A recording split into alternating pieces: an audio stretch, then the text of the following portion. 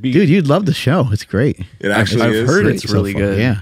I hope they did a good adaptation. We're talking about The Last of Us right now, guys. They talked about how important it was for them to do the best they could with nailing the video game, because they're like, we didn't want video game people come. So hopefully they're doing a good job. I've only seen my daughter play the game before. I don't really know the game that well, but how old was Quinn when she played the scary? Yeah, how old was she when she played the game? Because that game is scary. Like there's a lot of blood. She always loved scary shit. I don't know what her deal is. She's 15, but she started playing it maybe like about a year ago or so.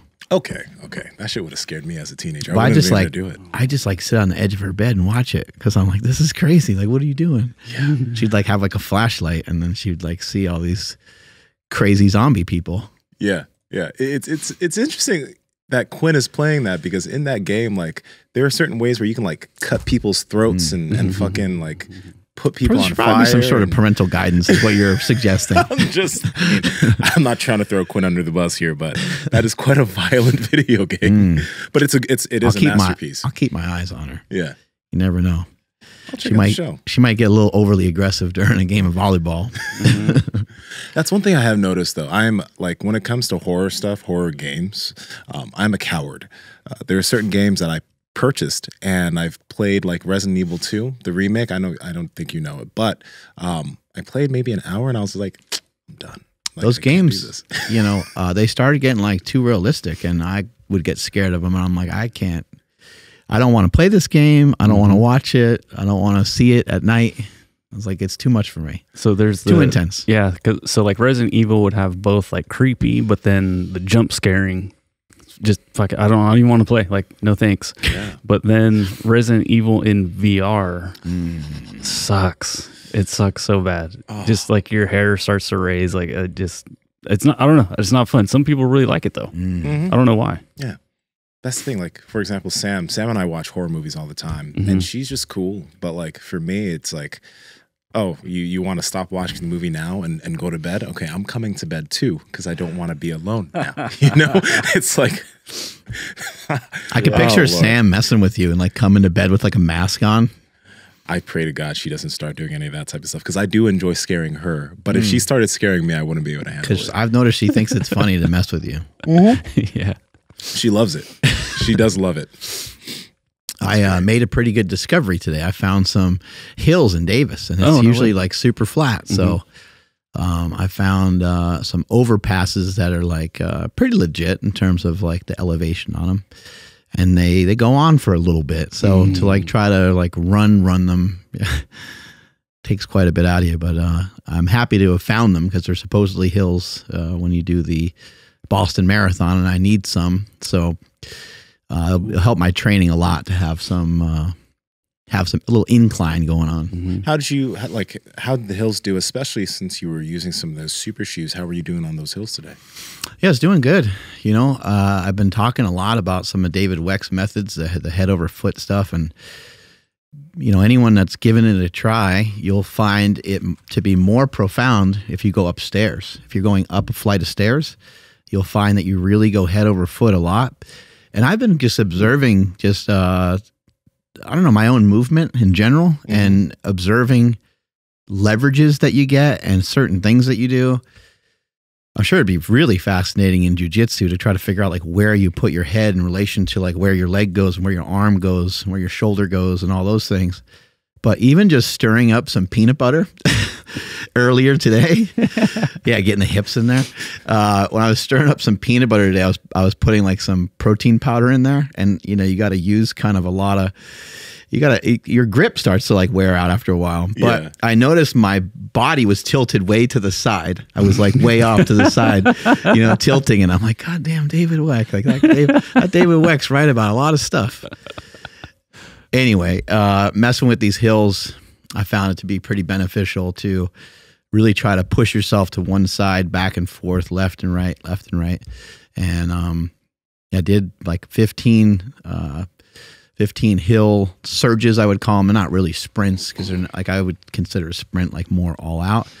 These are probably, because I'm doing so many of them and each one's a minute long. Oh yeah. There's, it doesn't make any sense to try to just completely kill yourself with them. So I would say my average time when I'm looking at my split time, it was a little under 10 minutes. So a 10-minute, 9-minute, 10-minute pace for me on flat surface is me moving pretty good.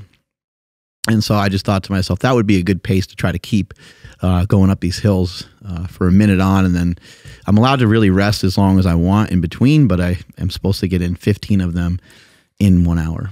What percentage do you think you're going? Because after you mentioned those to me, I started doing those surges, and I feel as if like when I do those faster runs on a longer run, that I end up being around maybe 85%, like maybe between 80 to 85%. And if I'm really booking towards the end, maybe like, yeah, maybe 80, 85%. Yeah. How do you feel with that? Well, I think that you can get there because of the duration. You know, the duration is, it's a minute of anything. You know, try a minute of squatting or a minute of bench pressing. Like you'll find out fast that a minute seems like forever. And so a minute of running at a pretty good speed, if you're not a runner, you're not a track athlete, it's quite expensive. It's a lot on your body. And so for me, I would say I'm probably in a similar spot, probably in the 85% range, which I think typically for me, I would say that would be kind of dangerous, but I've been training and I've gotten used to it. But I think because of how long it takes. So somebody that wants to start to sprint, I think that these surges would be a great place to start. I would say, see if you can kind of pretend you're shifting gears, and you can start in like gear 2 or 3 with your jog. And then you could start to kind of shift a little bit more and go a little faster.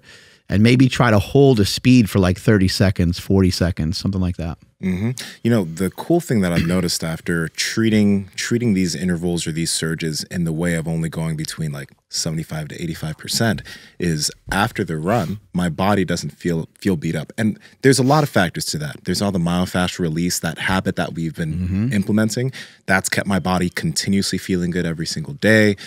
There's these hot tubbing, all these little things make a difference, but also like I don't feel anything. Like I feel like I could do that workout again later on today. And that's something where you can get in these intervals, you can get in those sprints, you can get in a run. And then if you recover well, you can do it consistently rather than getting wrecked. It's like taking mushrooms, man. On your first trip, like make it nice and easy. Yeah. Make it so you don't, like when someone's like, oh man, I took those shrooms that you said and I didn't feel anything. I like that for people. I think that's a great place to start, rather than them getting just annihilated and being like, man, I was so terrified. I didn't know what was going on. I sat on a curb and I just cried for 4 hours. It's like, that does not sound like a good place to start. Yeah.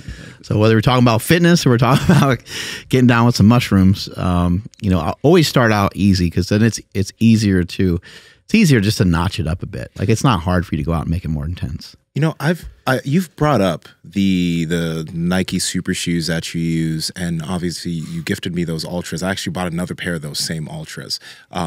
But I've never heard you really explain, how people, if they want to grab a pair of those shoes, how they should go about using them. Matt Choi talked a little bit about it and made a lot of sense. He uses those types of shoes on runs, then he uses Vivos or any type of barefoot shoe outside in the gym doing anything else. If someone wants to invest in a pair of those shoes, because they're quite expensive, what do they need to think about before trying to make that purchase? And why would they even consider that? I think the runners, kind of like same thing happens in lifting and same thing happens with jiu-jitsu. Like everyone's got like an opinion on how you should start and what you should do and all these different things. And really, you just need to figure out a way to get started, and you need to figure out a way to keep it safe for yourself. I believe that super shoes in general, a super shoe is a shoe that has a carbon fiber foot plate. It's a very difficult shoe to bend, and when you go to bend it, it wants to snap. I also believe that Nike makes the best ones. I could be wrong. There's some people that talk about Adidas and some of these other companies making some good ones. Those Ultra ones were good. Yeah, I don't know what they're called. Yeah, the Ultra ones are nice. It's a little bit wider in terms of the shoe itself, but the Nikes are like reasonable in terms of their width. I mean, Nike's always going after like the look, so you end up dealing with them being obsessed with the aesthetics of the shoe and not just the functionality of the shoe. But a super shoe has a good, strong cushion, and it also has It also has a carbon foot plate in it. And the shoe itself helps to like launch you forward. So when I just started messing with this experiment of me running, the first person I hit up was Ryan Hall. Ryan Hall has the all-time world record in the United States for a half marathon and a full marathon. And so luckily for me, I got access to some pretty great people. And he was like, get the Nike Alpha Fly. Like, he just, no questions asked, nothing. He just right away said that. Brad Kern, who's been a good friend of ours, wrote some books with Mark Sisson. Mark Sisson, really high-level triathlete for years. Mm-hmm. Brad himself has been into endurance sports for many, many years. And Brad had mentioned how he's talked to a bunch of different people, and like the Super Shoe is a huge advancement in running, and it allows you to do a lot more, allows you to handle more volume. Kind of like a slingshot? Kind of like a slingshot. You get more reps, you get more sets, you get more overall work. More overall work with less damage is a really awesome thing. And as Nsima's pointing out, he was able to get through some of these runs more recently without feeling beat up. And whether you're talking about doing that with a shoe or without a shoe, that is what you're trying to get from your training. Your training is only as good as your recovery. So I think that this is a great place for a lot of people to start. Obviously, you have to fit within your financial means, and maybe it doesn't make sense for you to start out with a $300 shoe. But again, it's going to help to mitigate a lot of stress. And if you watch, there's so many videos online of people running and showing form and technique over and over and over again. That would be great to learn that, but you're not going to learn that very quickly anyway. And I don't think that you should have a disregard for form and technique, because I think it's really crucial and it's important. There's a lot of different things to examine though, and it's going to take you months, and it's going to take you years to learn how to run. And since I'm just going to assume that you don't know how to run. I would say get yourself a pair of those shoes would be a great place to start. Power Project family, how's it going? Now, a lot of you guys are lifters, athletes. You're serious about the gym, and we are too. And that's why we've been using Slingshot products for years, all right? You have the original Slingshot, obviously the glittery pink hip circle, which is my personal favorite. But if you don't like that, then you have the normal hip circle that's used to warm up the hips. But on the website, they have tons of equipment, knee sleeves, elbow sleeves, the gangster wraps right there.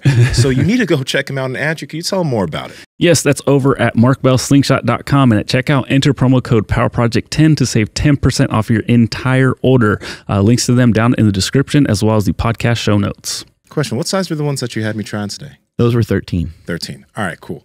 Now, I do have another question, because you know, this is interesting. You've gotten a lot of people messaging you on Instagram, and you've mentioned this before, how like they see you running in those shoes and like, I thought you were all about barefoot. I thought you were doing this. So, you know, I've noticed even when I do longer runs with, like, I've ran in my Shamas, I've ran in the Vivo, the Primus Knits, and I've ran in their trail shoes.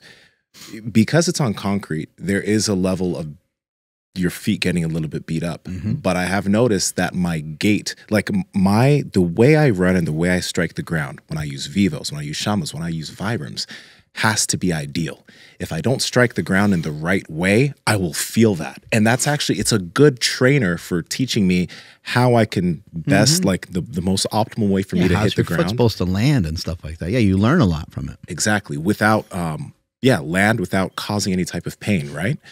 But I wonder if one were to just hop on and get the super shoes. The first time I used the super shoes on a run with you months ago, when I started to get tired, I started to like heel strike quite a bit. And I was noticing, oh, I'm not feeling that. But that's not good. I don't want to strike the ground that way, but the shoes let me get away with it.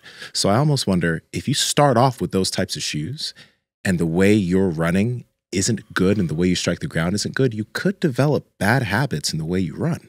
Yeah, because you could just be kind of throwing these kicks to the ground that are haphazard, with your toes pointed out, and all these things. It could be potentially helping you to just maybe almost encouraging like shitty form in some way. Yeah. I would agree with that to some extent. I would also just say, like, just work on your form. Like, no matter what shoe you're wearing, like, just, you know, commit to finding someone that you trust, that you believe in, whether it's Nick Bear or whoever it is that you look up online, Zach Bitter, any of these people. listen to some of the stuff they talk about. People are going to talk about cadence. People are going to talk about picking your knees up. People are going to talk about the way that your foot lands. People are going to talk about all kinds of stuff. The interesting thing when you get into talking to runners actually don't care. It's kind of weird. You would think that runners would care the most, but they don't fucking care. It's almost like if you were talking to some high-level soccer players, they're not really going to talk about like the training. They're going to talk about like soccer and how to be better at soccer. They like to lift. They like to talk about running and sprinting and changing angles and stuff. And I'm sure the good ones are really dedicated and got it dialed in. But like, how do you handle the ball that way? How do you always dribble with your left foot like that and cross over to your right? Yeah, they wouldn't be like, hey man, like, tell me more about like your bench press routine. They want to be like probably pretty specific. I have a clip from Brad Kern that I'll send over to Andrew here of some of the best runners in the world, and they're just going. Like, it doesn't look like anyone gives a fuck, and it's not. It would be a mistake to say that anyone has bad form, because these are the highest level people, and so I don't think the rest of the world has any clue, how they should run. It's just because how you run is just like, it's all made up stuff of what we think is best. And so we're going to say, oh, if you land with your foot pointed outward, or if you had too much pronation, you're going to be really jacked up. Who are you channeling? Who are you channeling? There's so many different versions of running. Again, if we're talking about soccer, well, shit, if you're talking about soccer, it'd probably be a good idea to be on the balls of your feet, kind of like most of the time. I would say occasionally maybe you go to cut and you get your whole foot in the ground. Same thing with pro football. But like, what if you're just a marathon runner? You don't have to run you just run fucking straight. You're not like really doing anything. You're not like juking and jiving, and like you're not throwing spin moves, and you're not bringing the knees up. You're not like doing all these different maneuvers. You're just going, right? That's so funny to me. Juking and jiving. Juking and jiving. Oh man, these are the weirdest shoes I've seen on Nike's website for a while. Have you guys ever see this? The fuck are these? I've seen those, where you can just slide them on. I have a pair that's a little similar to them. It has a spring like in the back of the heel, and you just slide your foot right in weird. there. I feel like I'd be disgusted by your shoe closet. I feel like you probably have so many shoes. Oh, yeah. Do you? I got a lot of shoes. I got a lot of kicks. Anyway.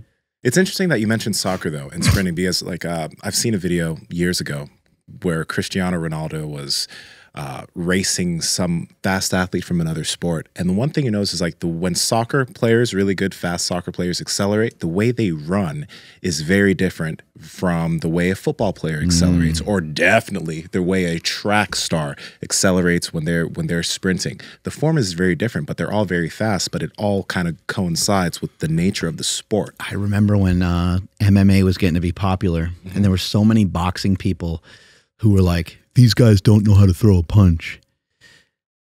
And it's like, well, this guy has a lot more to worry about now, because if he throws a punch the way that you're talking about, he could get his ass taken down, or he can get kicked in the head, or get kneed in the face. Like, there's a lot more things going on. So the way that someone would punch in MMA, especially like a Chuck Liddell, remember Chuck Liddell would really wind up with those. Those are not punches that usually are going to do anything in a boxing match. So people were right. Like, that doesn't work great in boxing. But you couldn't, the reason why Chuck Liddell was able to do those like Superman crazy punches was because you couldn't take him down. He's one of the most proficient wrestlers of all time in the octagon. And Bones Jones, Bones is known for his striking, but Bones is like the greatest wrestler, but quite possibly the greatest wrestler that the UFC's ever seen, which is crazy because he basically wrestled at like a junior college or something. Yeah. Just fucking destroys people. Yeah. But he's known for being a striker because people can't take him down. They can't do anything to him on the ground. And so he's got some good proficiency with the way he throws his kicks and punches. But again, to like pick apart his technique, his form on like how he throws a kick precisely, it's like ask any of the guys that he's fought, hey, what, they'll be like, he hits really, really insanely hard. I don't know what he did, but it hurt. Yeah, they're not going to break down where his foot placement was because they were already knocked out. Yeah, they got fucked up. All right, I got this clip, this one. right here. Yeah, so this is maybe you can say his name for us better. This is the goat of Eliud Kipchoge. there we go. I probably said it the way every other American says it. I don't know how it's spelled. Yeah. So this is just a group of beastly runners, some of the best in the world. Is it? Did I send you a? Yeah, there we go. Sent me a couple of them, but yeah, here we go. Oh, that's good. Yeah, you can turn it. There's no need for audio. So, but yeah, they're just going. And people that are in the running community would be like, oh, that's so and so. And I don't know all the names of all these people. Forgive me. But Kipchoge, his foot points out quite a bit, especially that right foot. And his foot kind of explodes as it lands. Like when you watch him and he's going really fast. And if you slow it down and you check some of it out, you'll be like, yeah, man, whoa, what's going on with his foot? But again, these people are highly analyzed. We're analyzing a guy that runs a marathon in under 2 hours. I mean, I don't know what more we want to get from him. Anyway, I think one of the things with running, though, you can see he's making these almost like little circular motions with his arms. Yeah. And I don't know how many people are going to try to coach you and say, hey, you should run with these like circles in your arms. But he's ending up with these circles in his arms due to the amount of force that he's producing. And so same thing when you go to watch Usain Bolt or any of these guys, it's hard to figure out what you're watching because you're watching the greatest of all time.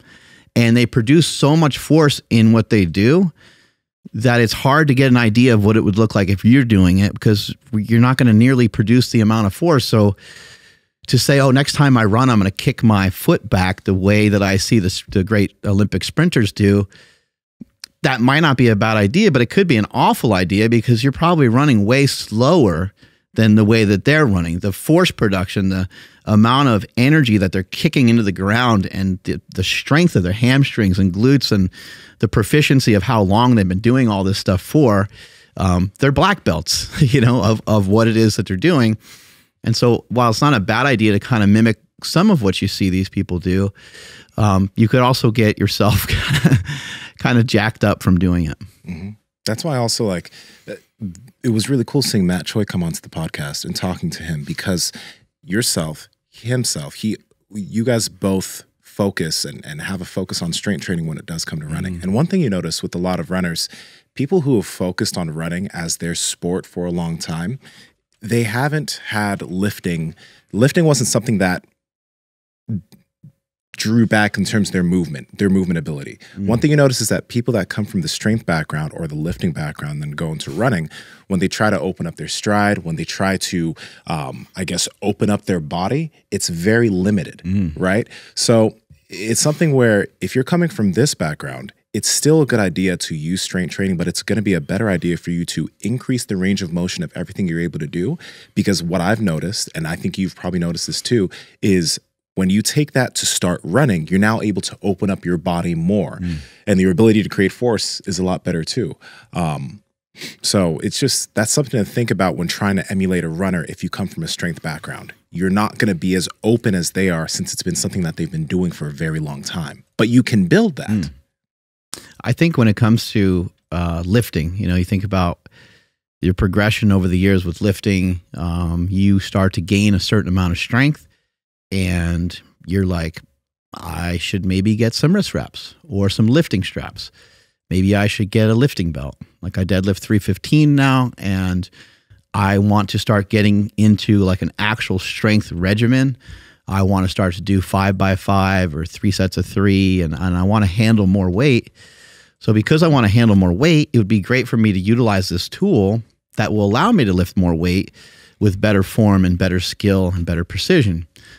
Now, that doesn't mean that every single rep that you do and every set that you do is now forever with a belt on. And it doesn't mean that every set that you do is now done with wrist wraps on. Or you might see some of the great bodybuilders of all time actually wrapping their knees for sets on hack squats, leg press. I mean, the fact that I still have to explain to people why they need a slingshot and why they need powerlifting gear, it blows my mind.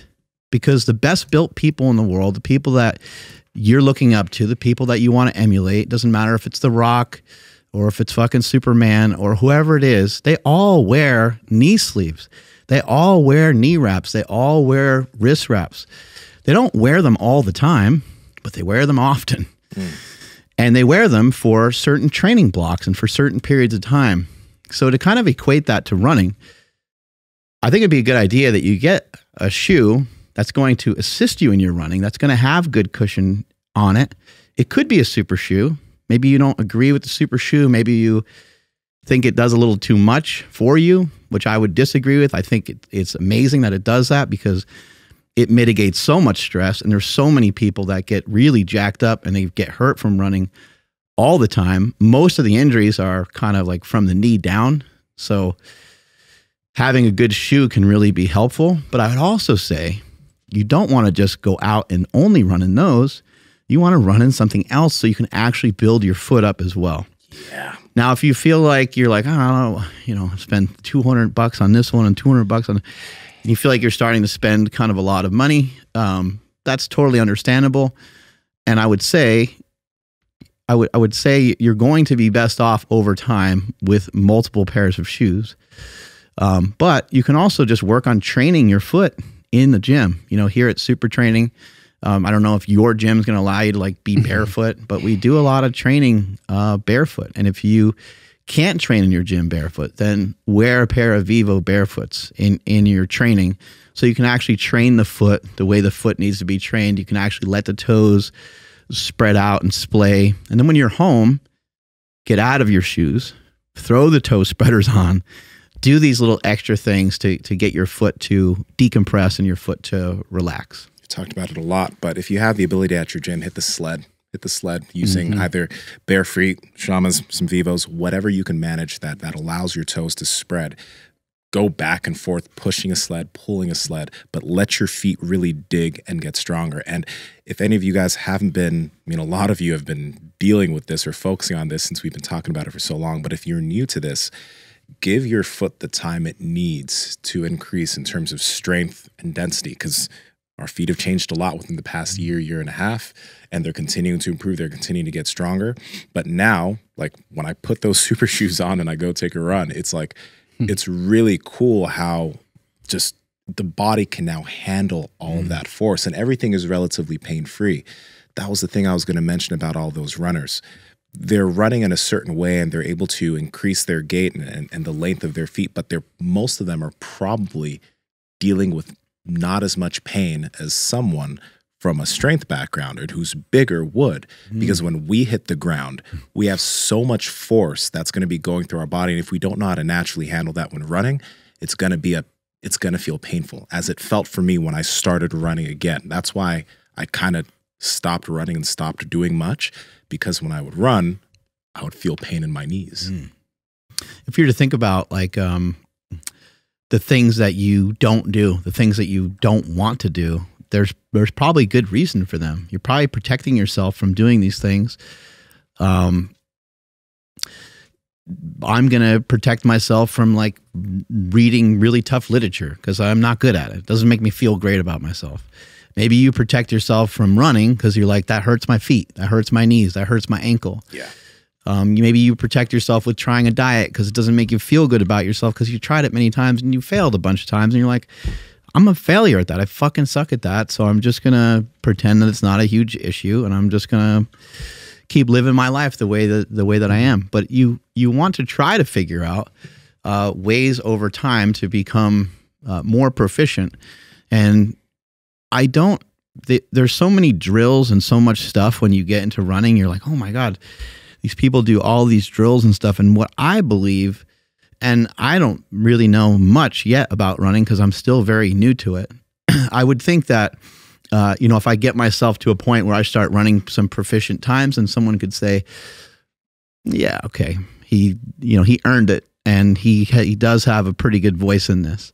I would say at the moment, I'm still suspect, and I'm fine with that. I'm fine with like you not giving me credit because I got to prove myself, right? Like you have to prove yourself. It doesn't matter what your background is. I do know a lot about human movement. I do know a lot about strength training, but this is new for me, so I'll have to I'll have to put up some numbers that shows something, that shows some sort of level of improvement. Maybe I don't run like Nick Bear, maybe I don't run 6-minute miles for 30 miles or something wild.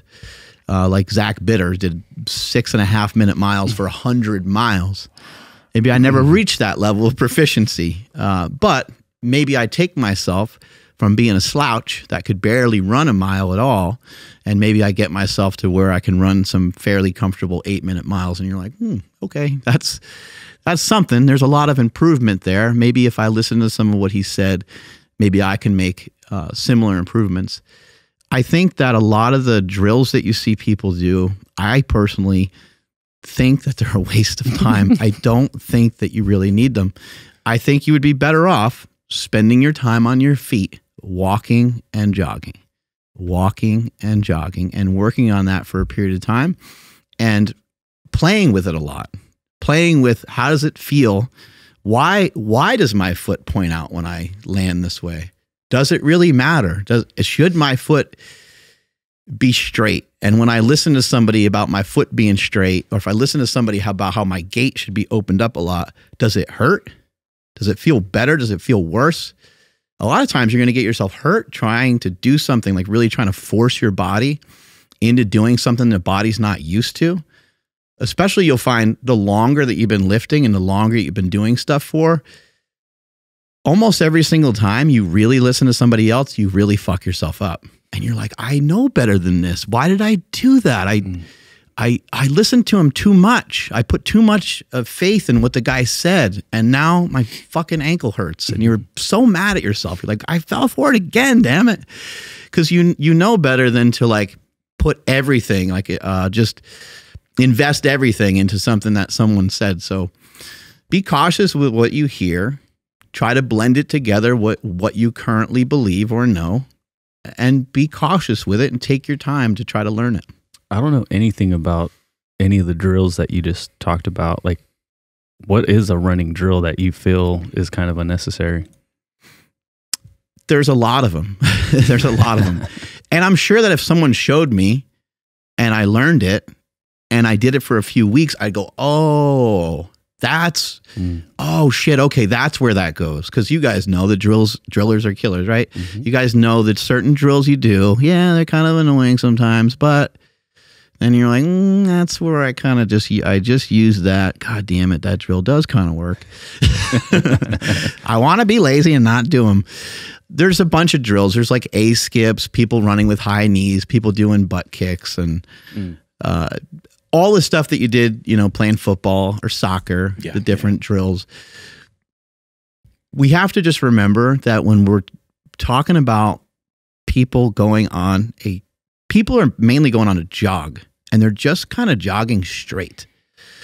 There's not a lot to learn there, and there's not a lot to master. So I think that you can be lazy, and I believe you can skip out on some of those things.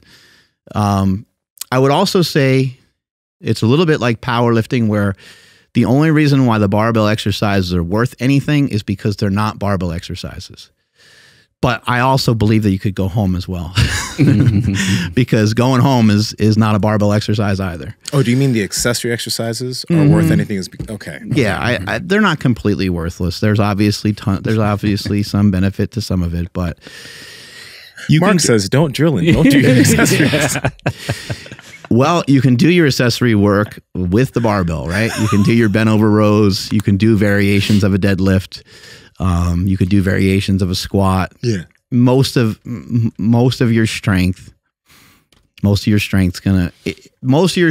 something like powerlifting is going to come from the bar, from a barbell of some sort. Maybe you use some dumbbells here and there, but I've always kind of felt that the majority of the benefit that you get from barbell exercises is the fact that they're barbell exercises, and because it's a barbell exercise, it allows you to handle a lot of weight. Mm-hmm. You can bench press 315, but then bench pressing 150-pound dumbbells in each hand would be really, really challenging. Not that striving to bench press 150 pounds in each hand wouldn't be worthwhile. It just is not going to have the same impact on you being able to. It's just not as important. since the sport itself is bench, squat, and deadlift with a barbell. It's like the most related to that movement. And you could do all your assistance exercise. You could close grip bench press. You know, so someone's like, oh, well, you know, we need the dumbbells for the tricep extensions, or we need cables for tricep extensions. It's like, just do close grip bench press. It's going to, again, it's more in line with the exact thing. And again, I'm just kind of comparing some of this to running.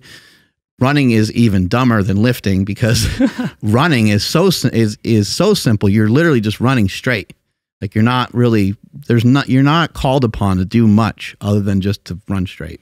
True. It does feel different when you haven't done it in a long time, though. Yeah. You know, it feels like a challenge when you, like, everything you've been doing up to this simple, point, it's impossible. Right? Yeah. Right. But I do understand what you're saying, because sometimes people can overcomplicate just like going low and slow. Because you sent me that video of Eliud Kipchoge, the way he warms up, and I know he's the greatest. So like, maybe his warm up doesn't need to be as wild as anybody else's, but he just starts by going really slow, and then he just slowly picks it up until he's where he needs to be as far as his comfortable pace. And if you just want to start, right, it kind of reminds me of what Matt Choi mentioned, how he started running. He was like, I just ran a mile every day and did Murph. That's insane. That was nuts, right? That's insane. And I do get he came from the background of football, but at the end of the day, he wasn't running for a while. He was really good at running right away too. He was like, he was running super fast. Kind of reminded me of Kalipa. His coach was like Chris Henshaw. It was like, well, he's like, when you do run, like, what time, or you know, what do you get when you run? Like, you, and Jason's like, I don't know. He's like, well, you've done like a 400. Jason's like, I'm not sure what that is. He's like, it's a lap around the track of 400. Everyone, like, and Jason's like, oh yeah, I've done those before. He's like, well, what do you get when you do those? He's like, I don't know. I just run as fast as I can. And he's like, okay, well, maybe next time you go, can you time it? And then Jason's like, yeah, I think I did like 48 seconds. Or something just like something crazy, something ridiculous. Maybe it was 50 seconds or something. It's just like, what? But I love his answer. It's like, how fast did you do it in? And he's like, I just tried my hardest. Like, oh, how fast did you do it? Fast. Yeah, as fast as I possibly could. That's flying too. You know, to get under a minute on that movement is some proficiency for sure with running. Yeah, when can someone start implementing the power shandle with all of this? John did fucking 10 miles in those. John's a beast. When he said that, I was like, wait, because I've only done like 3.5 or 3 to 3.5 miles. Our boy John, who trains here in the gym, ran 10 miles in those hands. What? Yeah. I wonder what his running background is, because I've never got an idea, but he must have done some running before. I had an opportunity to run with him on Saturday or Friday. Sunday. I had an opportunity to run with him on Sunday. I don't know what day it is either. Yeah. How was that? Great. Yeah, it was great. The sandals are awesome to run in. I haven't run in the sandals in a while. It's just been cold out here, so super cool. It's been a while. But the first time I started to run in them, I was in Hawaii, and I brought them with me specifically to Hawaii because I was like, you know what, I'm not even going to give myself an option to run in anything else. So I'm just going to bring these. And I just thought it was dumb. I'm like, I don't know. Like, I'm like, oh, they're super. Wait a second. I'm like, they're super comfortable for walking, so maybe you can run in them.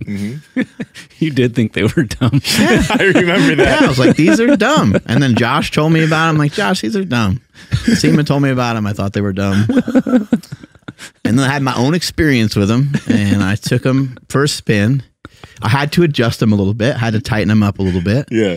Because I did jog with them, and I got like a rock stuck underneath my foot for a moment or whatever. So I had to pull over and, to make a little pit stop there and make some adjustments. Made some adjustments, and it felt amazing. And I was like, well, let me see how tomorrow goes. And when I was in Hawaii, I was running really far. My wife was there with some of her swimming friends, and one of their friends, she is a really high-level triathlete, and she's a Brazilian woman, and she's like, you're going to run with me. And I was like, you're fucked. I was like, they told me about you, but they didn't tell me that you were like shredded. And like, I'm like, I didn't know I was in for it like this, It's like, how far are we going to go? I'm like almost crying before we even start. Yeah. But yeah, we ran like 5-6 miles. There was a lot of hills and stuff, and the sandal felt amazing. I think in the end, I think you want your feet to be able to move around like feet. You want your toes to be able to spread. You want your foot to get stronger. You want to strengthen your foot. One of the best ways you can strengthen your foot is to have as much time as possible, either with your shoes completely off or in something like a sandal or in something that's going to allow your foot to be in its normal shape. And it's really rare, no matter what kind of shoe you have, to have your foot really splay and act the way it needs to act. And so a sandal, I think a sandal is a really awesome option. I want some Matt Choi feet. Oh yeah, he had those tendons. I can't get those feet out of my mind, man. When he flexed his toes and I saw just those tendons go pow, I was like, oh, Yeah. You gonna be okay? wild. I'm gonna be okay. I wish I had some before pictures because my feet were, I don't know, they looked like a loaf of bread or something. They were just not very, they're squishy. Tendonless. Yeah, tendonless. Yeah, we're all getting those thickies now. Working them feet. Yeah. For all the bigger size people that can't get the Parasounder right now because we sold out in some of the bigger sizes, we will get some soon and we will let you guys know when we are restocked. The sandal, in my opinion, might take a little while for it to get used to. Yeah. If you're not used to sandals or flip-flops or any of those things, we've talked about it many times on the show before, why a flip-flop is not a great idea. And some people are like, you guys just selling a flip-flop. This is a sandal that grabs the heel. It's going to stay on the foot.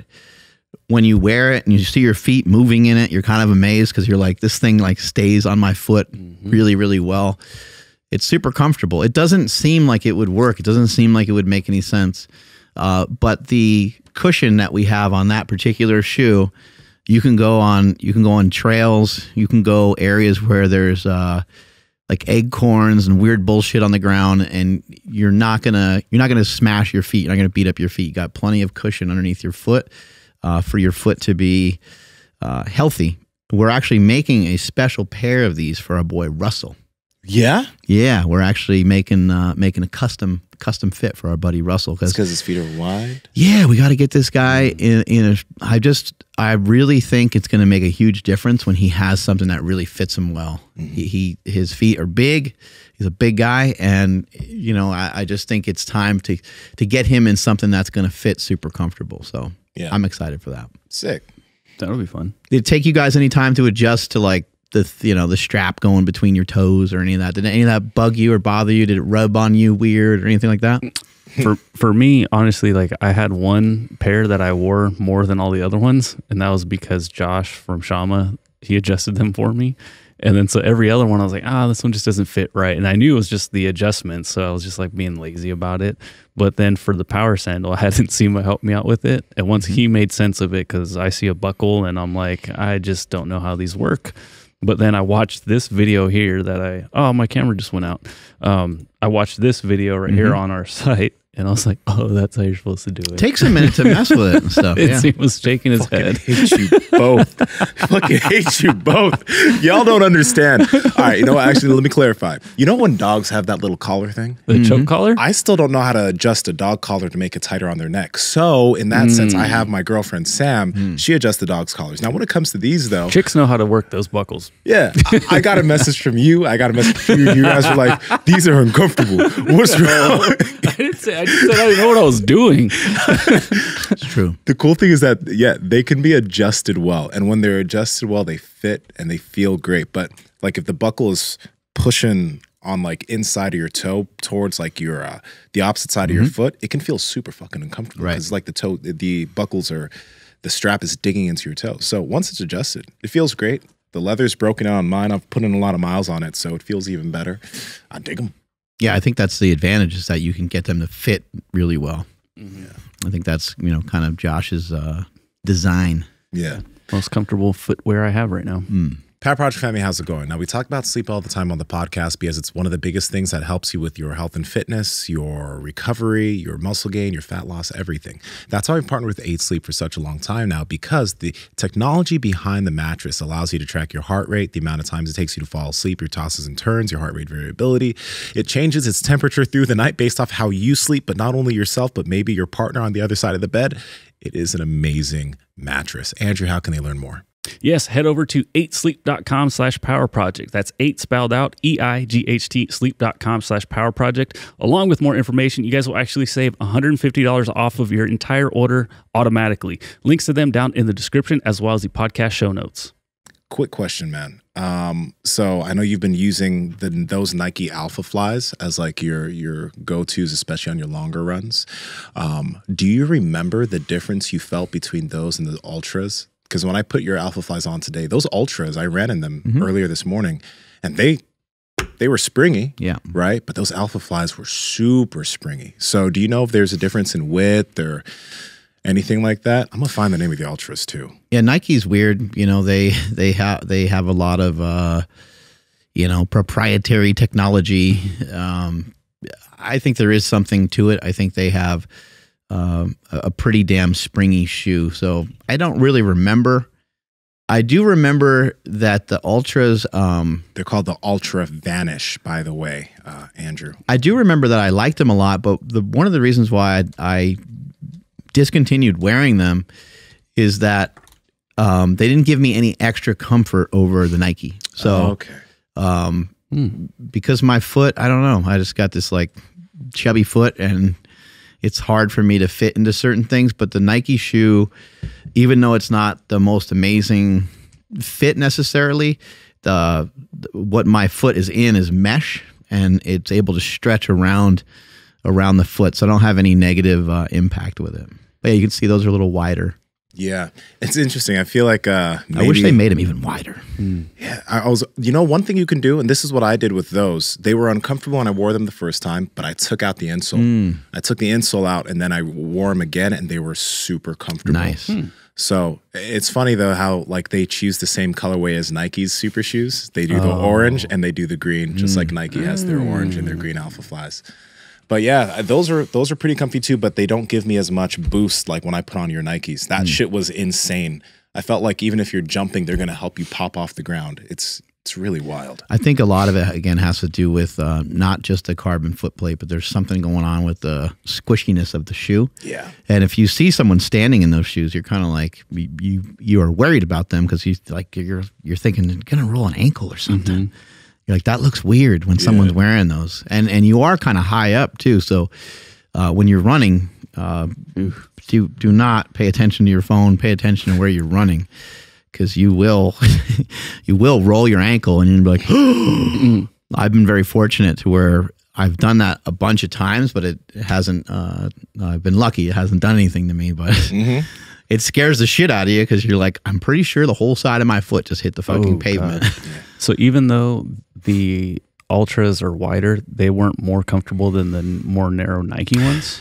For some reason, Ultra has 3 different like footprints, and they decided to make this one in like their slim fit. I don't know why. There. Okay. I don't know why they chose that.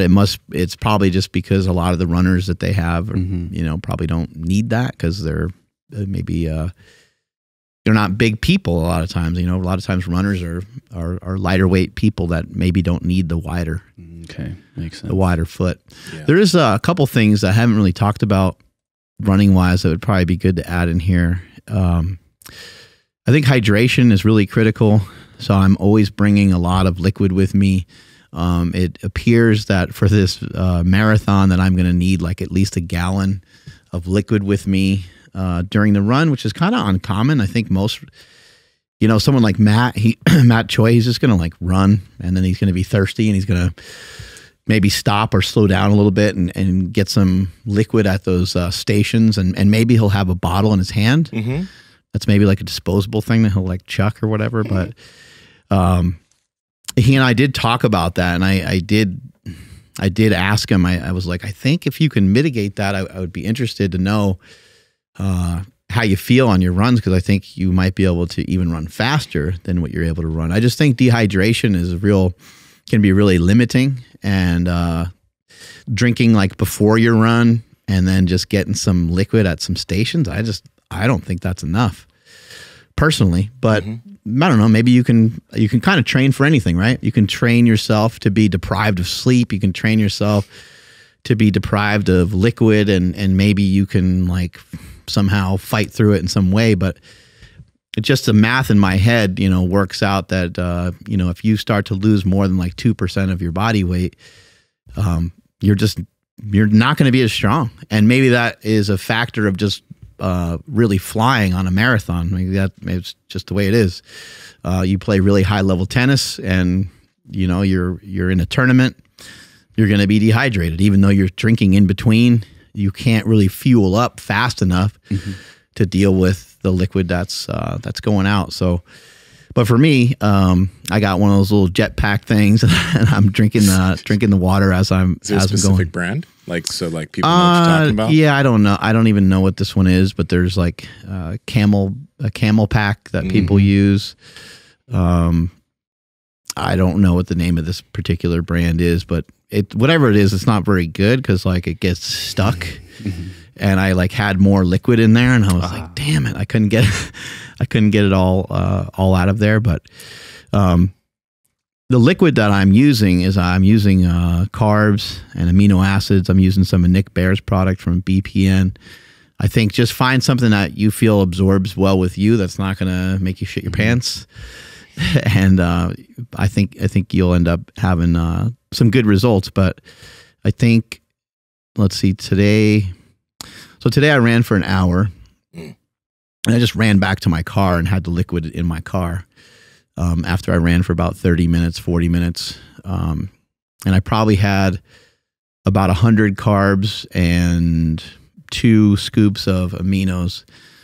So, I'm trying to implement that as I'm running. And I think for the marathon, I'll probably consume around 200 grams of carbohydrates during the run, maybe even more, because I might have some there's like candy and all kinds of shit you can bring with you, jelly beans and these little gel packets and all kinds of stuff. It's just really just trying to stay hydrated and try to stay fueled up for the run. Have you tried getting like ahead of it, like taking a lot of water the night before or right before, and then how has that gone?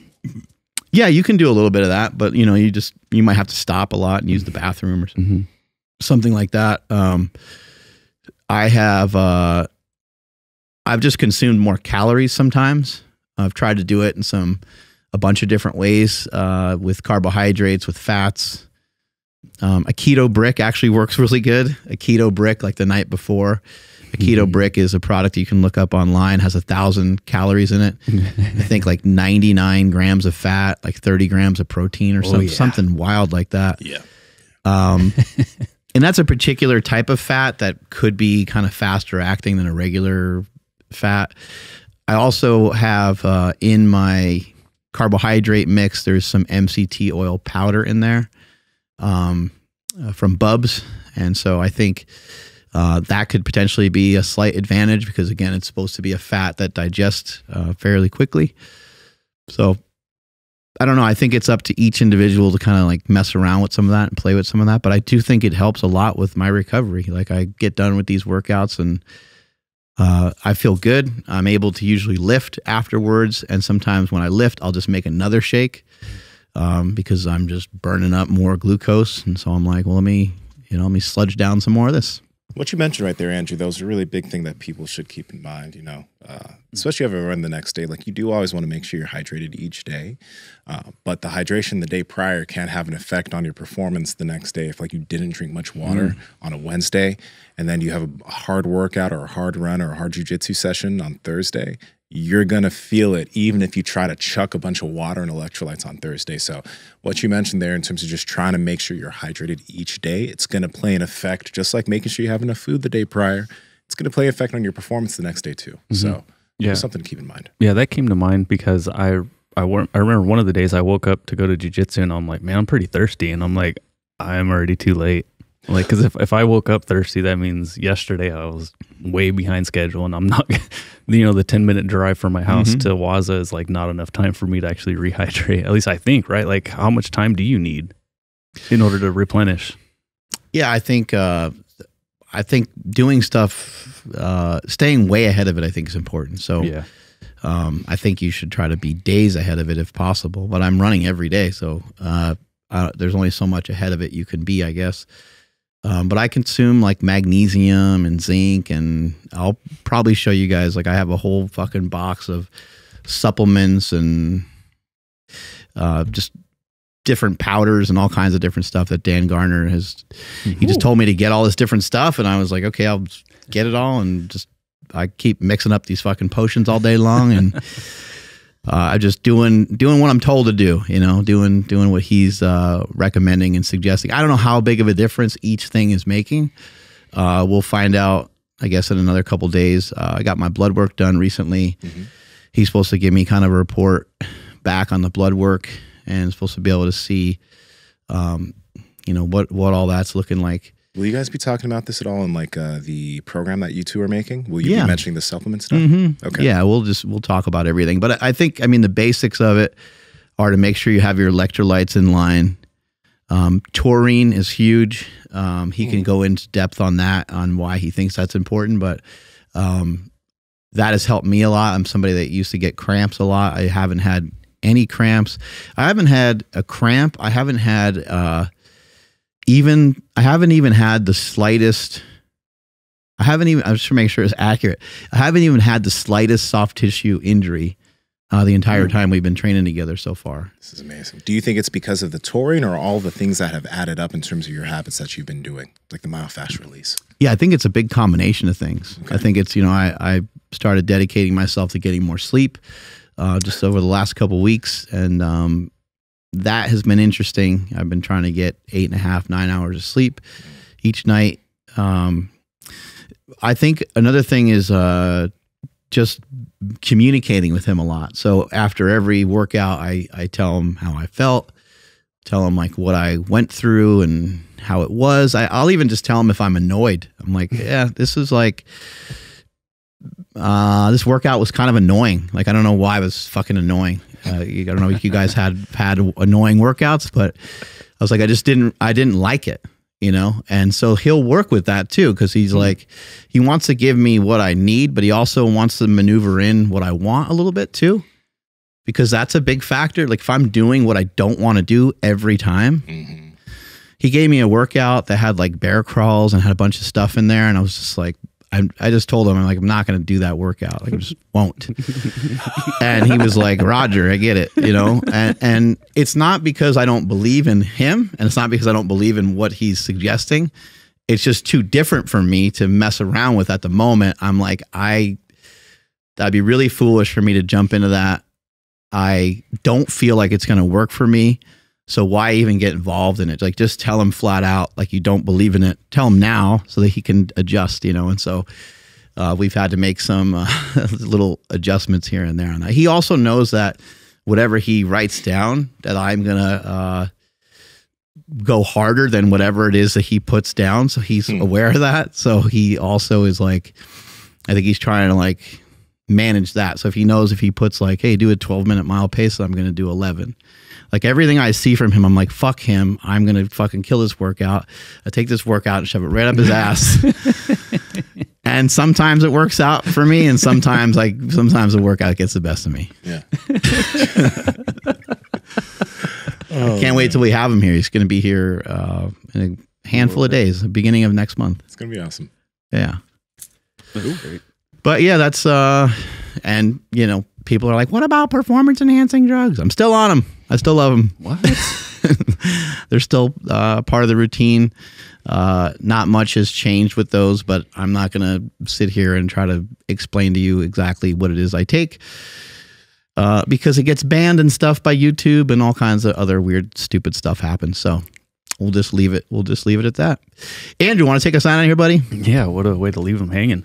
But thank you, everybody, for checking out today's episode. Please drop us your comments down below. Maybe some more questions that we could hit on a future episode when it comes to running, super shoes, and all that. They good shadow stuff. banned us before, right?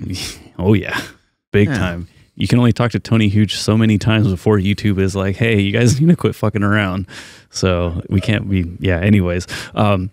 Make sure you guys like today's video and then hit subscribe if you guys are not subscribed, and powerproject.life for everything podcast related, socials, all that other good stuff. And my Instagram is @IamAndrewZ, and follow the podcast @MBPowerProject all over the place. And Nsima, where are you at? Discord's down below, and Nsima Inyang on Instagram and YouTube, and Nsima Inyang on TikTok and Twitter. Mark. I'm at Mark Smelly Bell. Strength is never weakness. Weakness is never strength. Catch you guys later. Bye.